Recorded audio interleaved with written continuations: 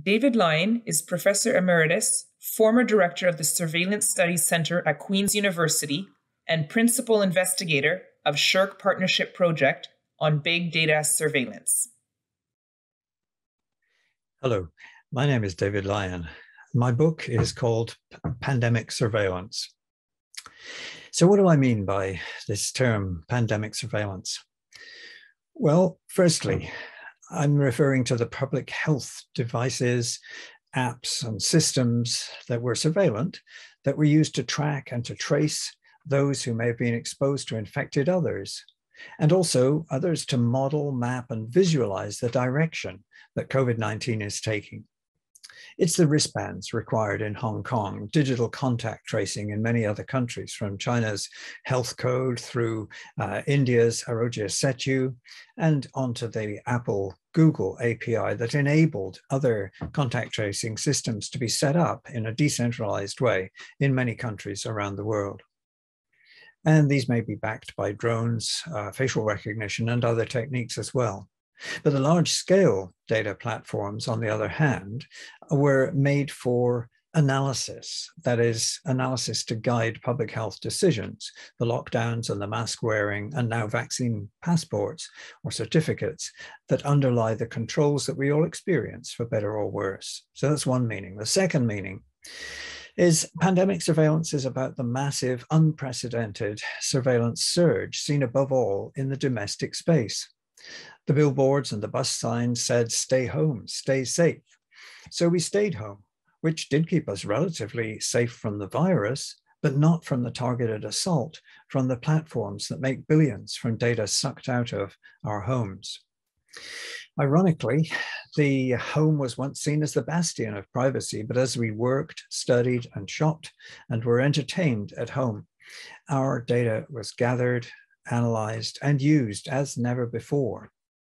Monitoring of employees working from home included some very intrusive and actually quite surreptitious measures. Students at home had both their attendance and their attention checked remotely, especially at examination time. And online shopping reached new levels with corporations such as Amazon, the global giant, making multi-billion profit leaps. And then three, pandemic surveillance also suggests some accurate wordplay.